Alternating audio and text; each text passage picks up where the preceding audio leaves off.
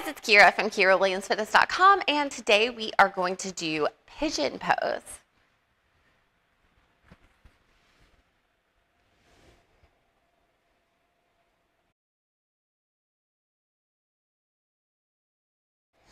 So let's go over a few pointers here. When we're ready to go into this position, we can get into it from a few different ways. That's one way. But we want to end up with our front leg in front of us. Our foot's going to be by our hips. We're going to be working towards that front shin, being horizontal.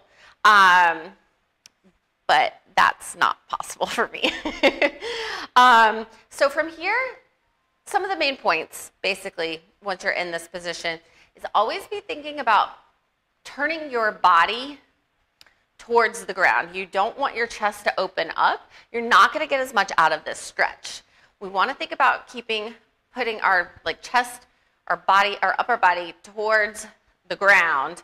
And then from here, you can see it better on the side, but if there's a lot of space between your butt cheek and the floor and it's uncomfortable, then you can wedge something underneath that, like a book, and that might help you feel relaxed, because ultimately we're trying to get into a position where you do feel relaxed. And then from here, we want to just bring our chest down towards the ground, right? And then if you can make your way to forearms or make your way to more of a lying position, then you can.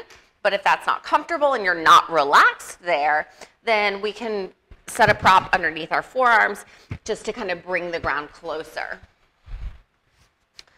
That's how I rotate in and out between the two positions. And this side, I don't have as much flexibility, but I'm feeling a major stretch through the hip flexor of the leg that's behind me, and then a stretch through the outer thigh of the leg that's in front of me. And I'm just going to hang out here in this position and let things open up. But I need to be relaxed. You need to be relaxed when you're in this position, because when you're relaxed, your muscles will relax. So breathe and let your muscles relax and let the stretch do its job.